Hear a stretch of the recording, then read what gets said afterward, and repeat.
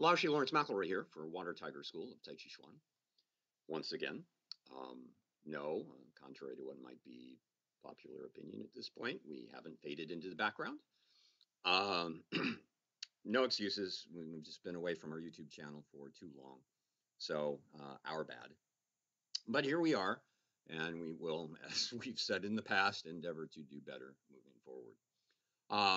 So not a lot about which to chat, so we'll get right to our focus for the day pretty quickly here. It is a return to moving Qigong, walking Qigong, frolicking Qigong. So another piece from our approach to the Five Animal Frolics. We still have a lot of animal frolics left. We haven't hit very many of them. There are a couple of the animals that we've done multiple frolics, especially the crane. I think there's only one of the crane left. But this will be the deer frolics.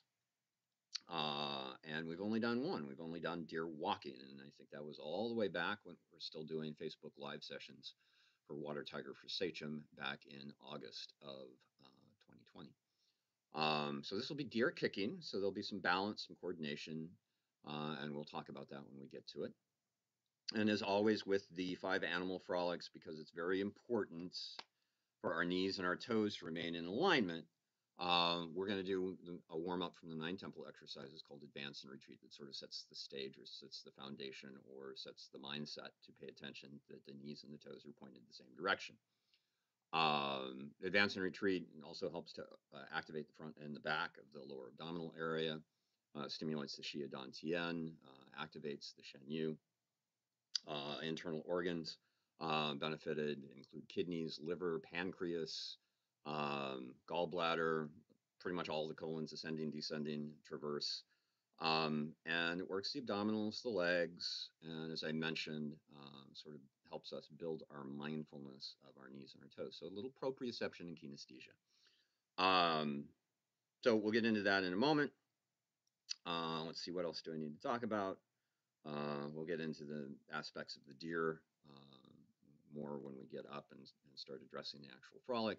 But the deer frolics are used to improve liver function. So, you know, you get the liver on Advance and Retreat, and you get the liver in the deer frolics. And it also addresses mental and emotional challenges and arthritis, especially in the hands, because the hands represent the antlers of the deer, and that's part of the chi focus.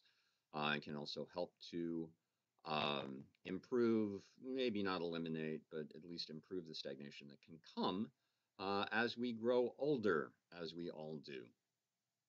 Tony Horton would say back in the day, aging is for idiots. But what Mr. Horton says now is aging is for those who are not willing or do not know how to slow it down. So okay. I guess I need to do the reveal on the t-shirts. There's my belly. Sorry about the flash. This is the last of my World Tai Chi Day and World Tai Chi and Qigong Day t-shirts. This is 2007. Nice purple imprint, white t-shirt. And it's the last of my 15. So I'm out of World Tai Chi Day t-shirts. I have done my darndest since we started this series back in YouTube and Facebook Live in March of 2020 at the very beginning of the pandemic when the world shut down. Just maybe not ever, well, every once in a while, wear the same t-shirt twice. You know, if I'm doing a physical training video for Water Tiger School, it's usually always either a white t-shirt or a white tank. And there are some other things that have been repeated as well. So let's just start with a little shake. It's because we like doing this to get things going. Loosen up. Relax. It's got a sudden visual image from the way back. It's a movie. Google it. One of the characters and his mother calls this kind of movement his dead dance. I just call it shaking up. All right. So That's from the If You Know Water Tiger School category. Always a pop culture reference here, there, and yonder. So advance and retreat. Shoulder wide, maybe a little bit wider. Toes are going to be forward. Knees should be forward. Take a step back so I'm not quite in shadow. I began my adult life in theater. You would think it's English, folks. I would be able to find my light. So toes and knees stay forward, but we're going to have a twist in the torso. So the tendency for most people when they twist their torso is to twist the hips, which see what happens to that knee? Yeah, not good. So you want to have that separation between the upper body and the lower body so you can turn the torso without putting torque on that knee, especially the trailing knee. So what you do, to sort of work your way into this carefully is you start to turn in the lower abdominals, the lower back, and when those start to, compress and get to their range of motion, you'll feel it start to tug at your hips. So then you're done there. So then you move up to the next section, sort of mid-torso. And at some point, you're going to run out of range of motion in the mid-torso. It's going to start pulling on the lower torso, which is going to start pulling on the hip, and you're done there. And then you have your upper torso, shoulders, neck, and head. And same sort of process. It's going to go so far, hit its range of motion, start to pull down and pull into the hip. And then finally what you have is simply your head on your neck. So advance and retreat, though both happen as you do each movement. In other words, you're advancing while you retreat. You're also retreating while you advance. And you can sort of explore that feeling as you do the exercise. Probably not the first time. You'll want to pay attention to the physicality.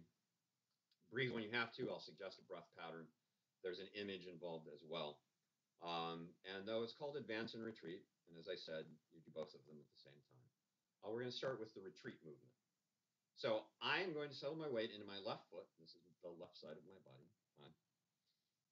And I'm going to turn and look to the left side. I'm just going to let my arms hang. Some people do things with their arms in advance and retreat. To me, advance and retreat does not have anything to do with the arms. So I just let them be floppy, just completely nothing in them.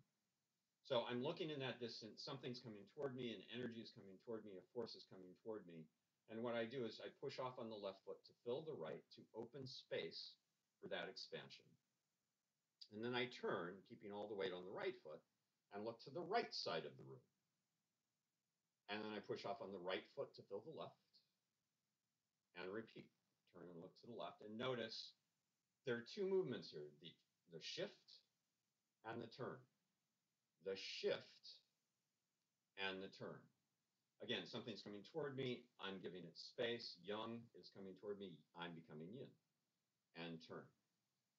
Shift and turn. And because of the intent from a Water Tiger School perspective, this is an inhalation and this is an exhalation. An inhalation to retreat, an exhalation to turn and look in the other direction. Shift and turn. Knees and toes, same direction. Shift and turn. Shift and turn. Shift and turn. Shift and turn.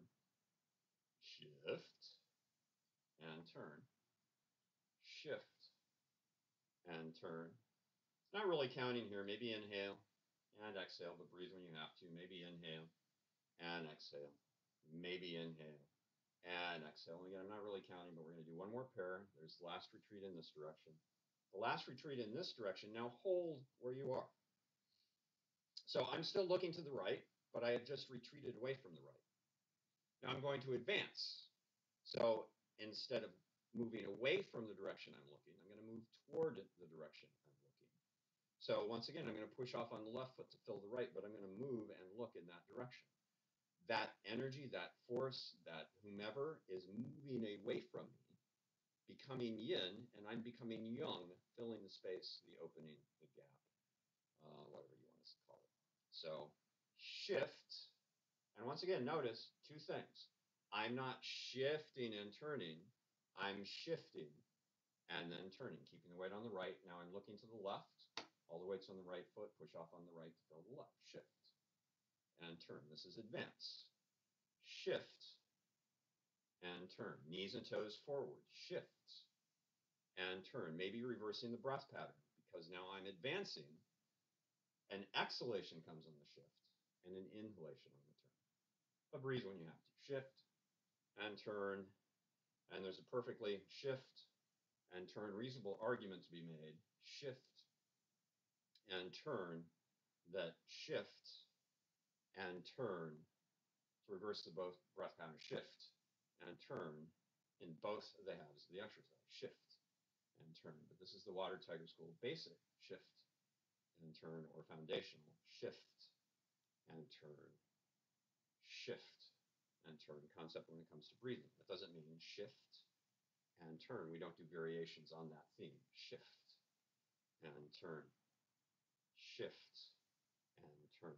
Again, retreat. Somebody's retreating. I'm filling the space, becoming young to begin and turn. Advance and turn.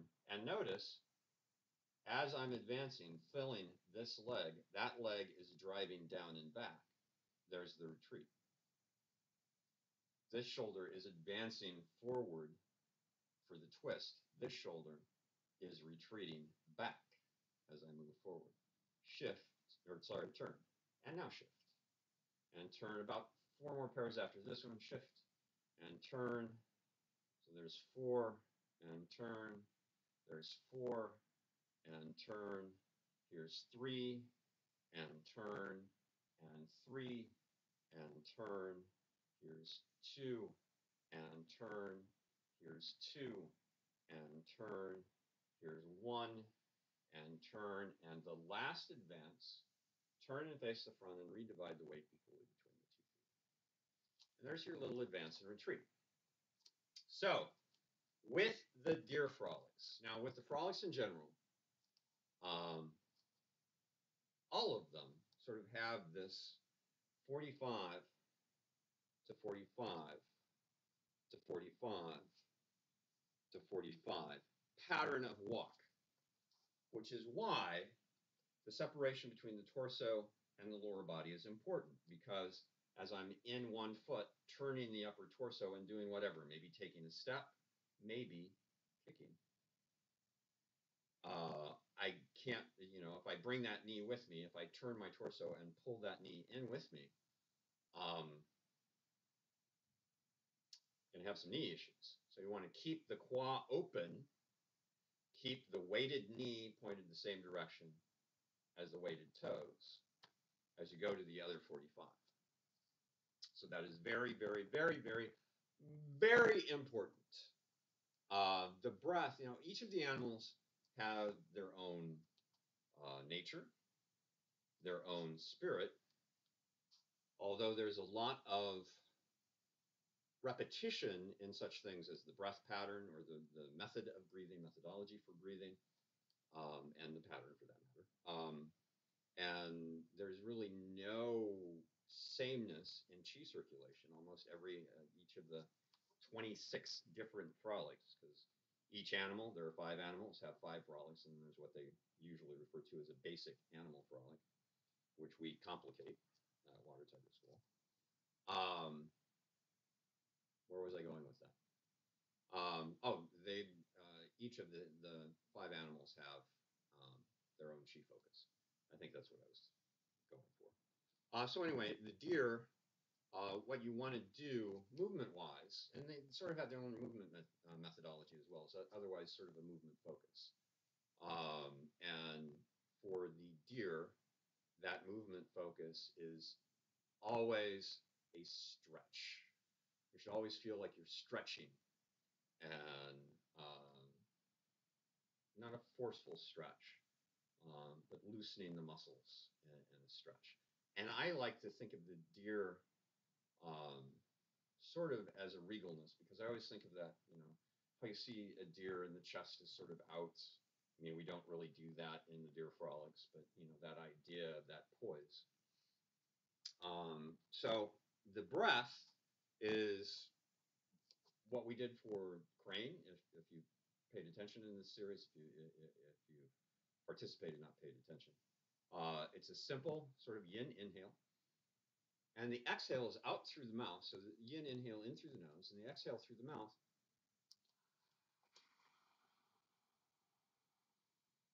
Through pursed lips, sort of the sound of the wind is how it's normally described, but I would say more of a breeze. So not like the wind that we saw on the East Coast overnight, wind gusts of, I think it was in the 40s. But anyway, so that's the breath.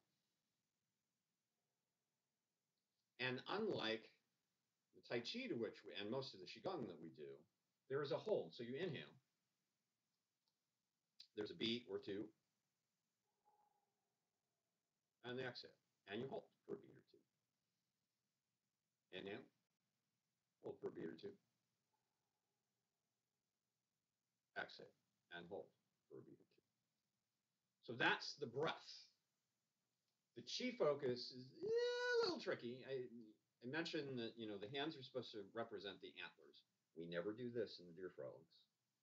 Well, sometimes we do when we're just having a good time.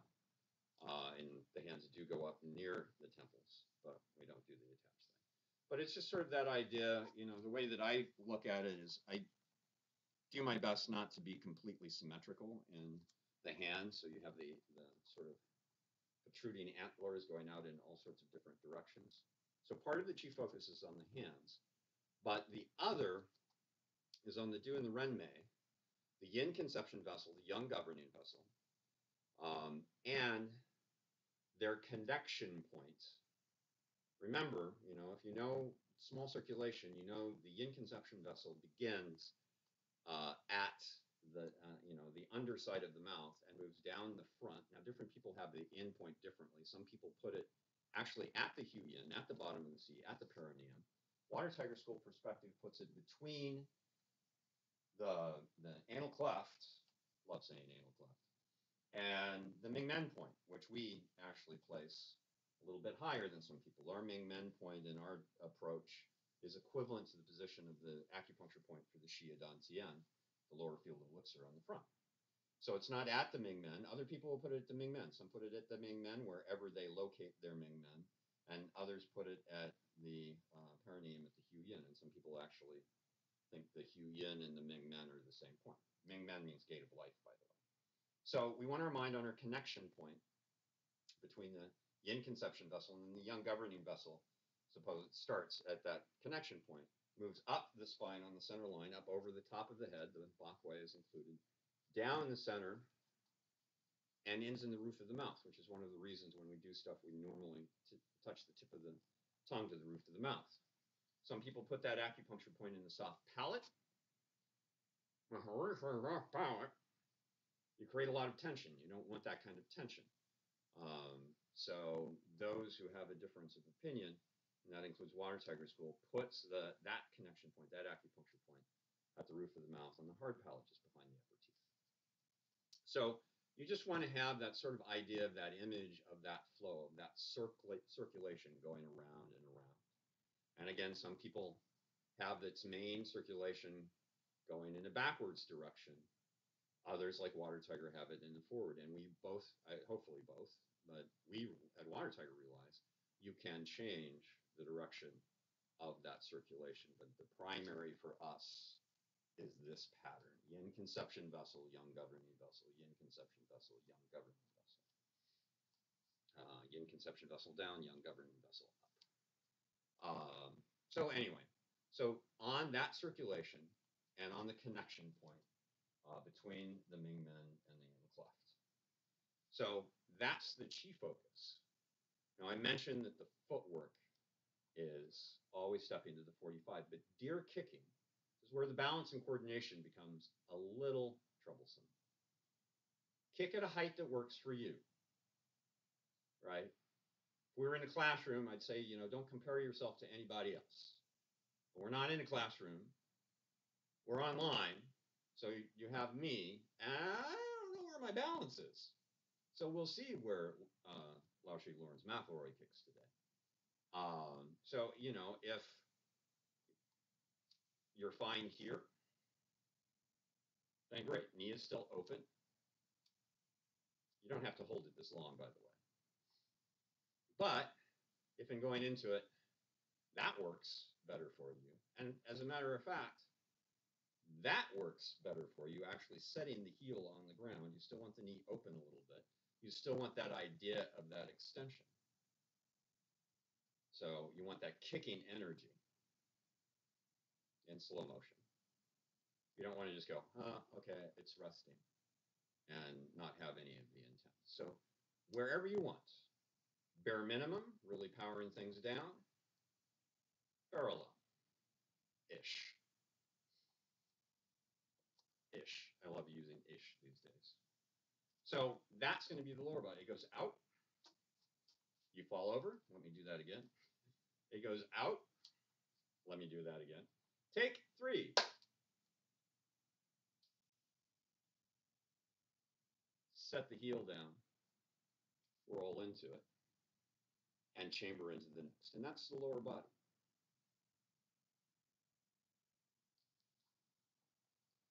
The upper body, again, hands are the antlers. The arm that matches the unweighted leg is going to cross to the inside.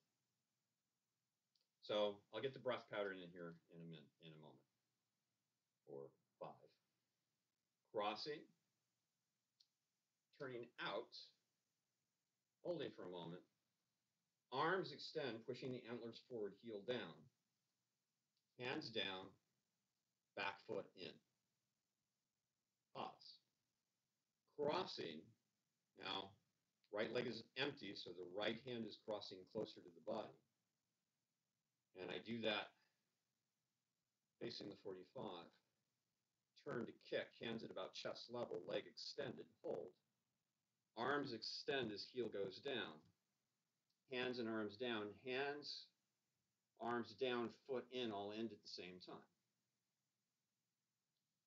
Crossing, turning, extending, hands up, all end at the same time. Pause.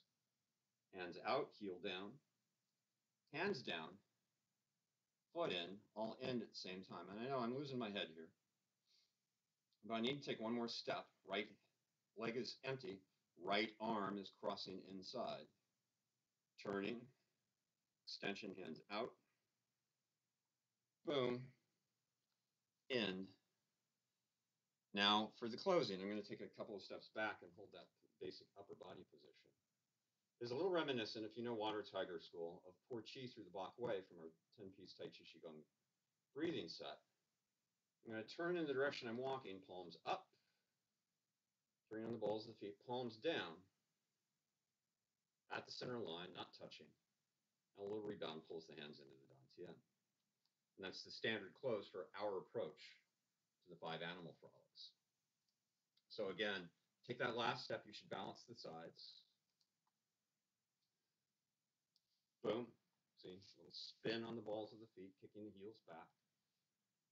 Heels down, hands down. And that little rebound, bring the hands to the daoqian. So there's that. I should mention, as I always do when we're doing the Animal Frolics, that in all reality, our approach to the Animal Frolics is a circular walk. So we actually take the frolic, whatever frolic we're doing, and we put a roundness to it, if you will. But in learning, teaching, and learning the Animal Frolics, it's best to do it in a linear fashion, because that way you can really have a better chance at seeing what's going on, hearing what's going on. When you're in a circle, your line of sight is much different. So the breath in the deer, it's really best if you can match the breath instruction. That being said, if you have to breathe more often, by all means, breathe more often. But ideally, in a perfect world, this is the breath pattern and the movement. So the inhalation begins as you're chambering the leg and crossing, continues through the extension, and then there's the hold of the breath or the hold of the movement. Then the exhale begins and carries you to this point. So inhale, inhale, Exhale. The turn can begin. Inhale as you begin to chamber. You don't have to hold it to the very end. Exhale. And like the movement ending together, inhale, the inhalation should carry you to this point. The exhalation should carry you to this point. And the headless Qigong player turns, faces the camera, and closes. So that leaves one thing about which to talk. Well, actually two things about which to talk. And that is the nature and the spirit of the deer. Now, a lot of times when we think of deer, we think of timidity, timid little creatures. But the nature of the deer in the deer frolics, in the Five Animal Frolics, is calm and alert. So you want to imbue your approach to the frolic with that concept. And also the spirit is supple, without limit. The visual image that I use to represent that is that idea of the deer. You see the deer standing beside a fence. And then maybe you see what seems like a slight movement, and suddenly they're on the other side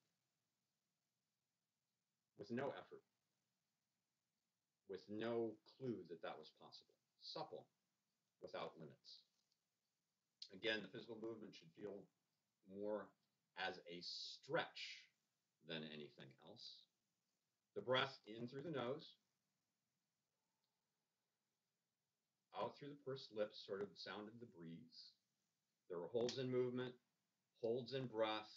Movement and breath should all be over at the same time, ideally. Again, breathe when you have to, but ideally you follow the recommended breath pattern.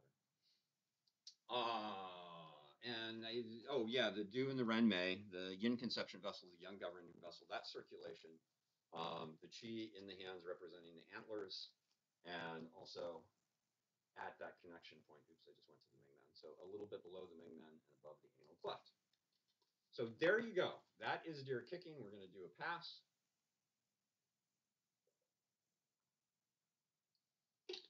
And call it a video.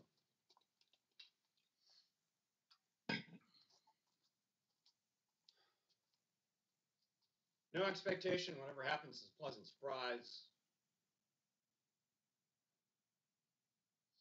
Remember, 45 to 45. Now, that's another time, another place, another opportunity to make adjustments for where you are physically. And what I mean by that is 45 to 45 might be too sharp that, stepping at a 90-degree angle might be too sharp of an angle for some people, their knees, their hips, that sort of thing. If that's the case, maybe 30-degree angles on both feet, maybe 45 on one side and 30 on the other. Do what works for you. Maintain the integrity of the exercise of the frolic, but don't injure yourself by all means. So, again, sort of letting go of expectation. Breathing. A little pre-deer stretching stretch. Settling in. And again, probably best not to, do the chamber and the cross and then turn to extend, but actually do all of that at the same time.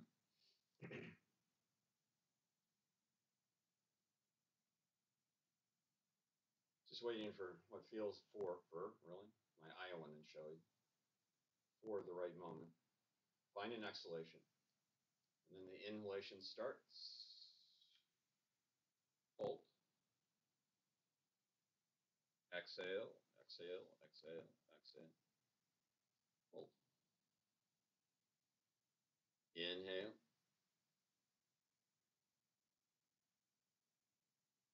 Exhale.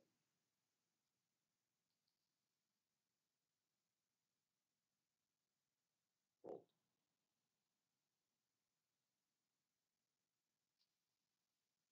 Inhale.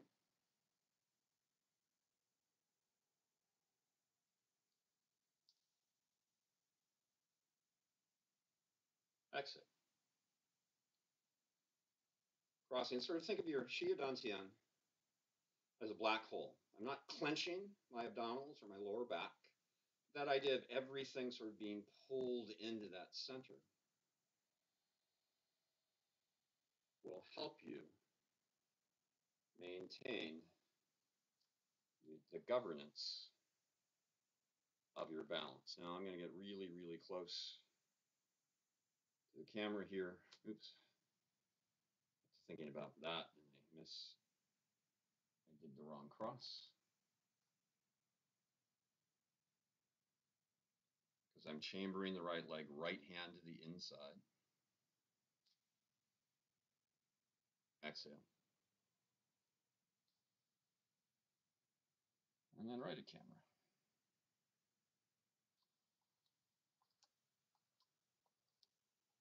So that is deer kicking from the Deer Frolics of the Water Tiger School's approach to the Five Animal Frolics. And our five animals, by the way, crane, monkey, tiger, bear, and deer.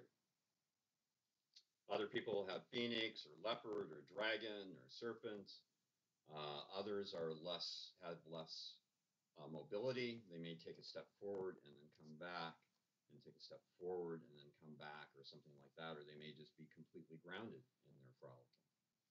All sorts of different approaches.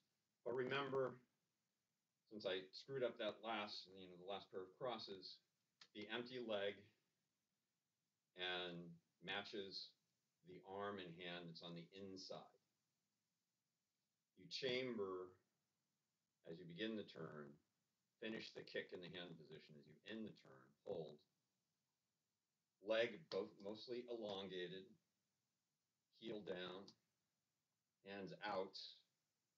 And as you shift into that foot, arms and hands down, back foot in.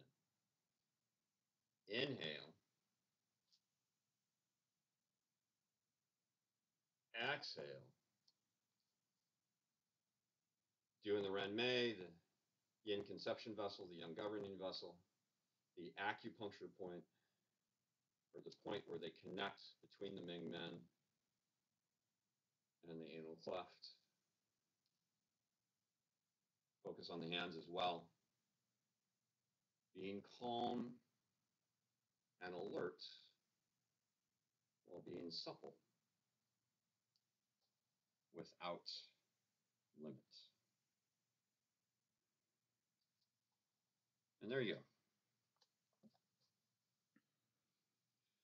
Little deer kicking from the Five Animal Frolics. As always, appreciate your time and attention. As always, we will post a link to this on our Facebook page, which is Water Tiger School on Facebook. And there, the comments are wide open. Here on YouTube, because we discovered the YouTube algorithms don't really do a good job capturing, shall we say, hot links to hot dates. We preview all the comments, but good or bad, as long as you're not flaming us, we'll let them go through. We just don't need the hot links to hot dates. I think that's it. As I said, we're going to keep doing this. I'm, sort of depending upon my schedule, what's going on in the office. But it's our hope as Water Tiger School to do these every 2 or 3 weeks. It's been, I think, well over a month since the last one. So again, we apologize for that. And everybody stay safe.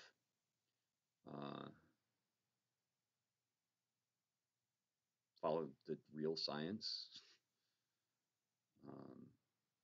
Wear a mask. Get poked. And take care of yourselves. Thanks, everybody.